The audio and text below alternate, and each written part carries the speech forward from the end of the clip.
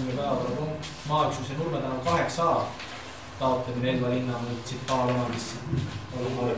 Volikogu tegu on tegelikult kahe enamumaa kivistu vahel oleva või kolme enamumaa kivistu vahel oleva endise kraaviga, siis on kiviaetud, on paigaldas gümnaasiumtorustik, elektrijuhtme, veekanalisatsioonitorustik,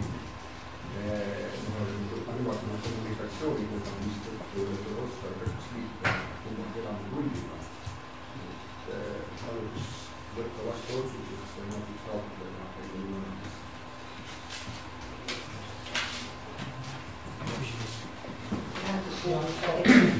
Küsimus Ain. Jah, Kalev, aga siis peab seal liitma hakkama teiste aiamaade vahel. Tegelikult taristule seatakse servituud ja hooldada võivad need.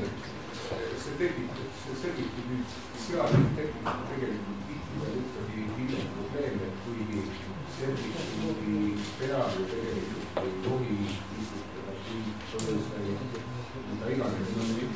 Aga reaalses elus seda tihtipeale siiski ei ole. Me lihtsalt sellest, kui on vaja arvata või mingisugune remont läbi viia, siis see tegelikult tihtipeale põhjustab väga suur tegevus. Pigem sellest aspektis, et nüüd peab hakkama hoonete andusse kuruli.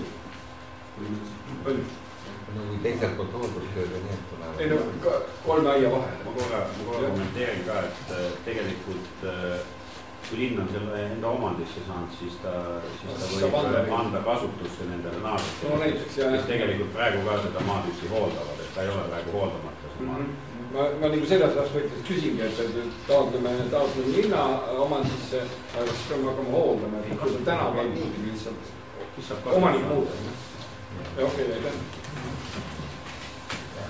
Paneme hääletusele, kes on selle eelnõu poolt, palun käega märkama. 17 poolt häält, ühe häält vastu võetud.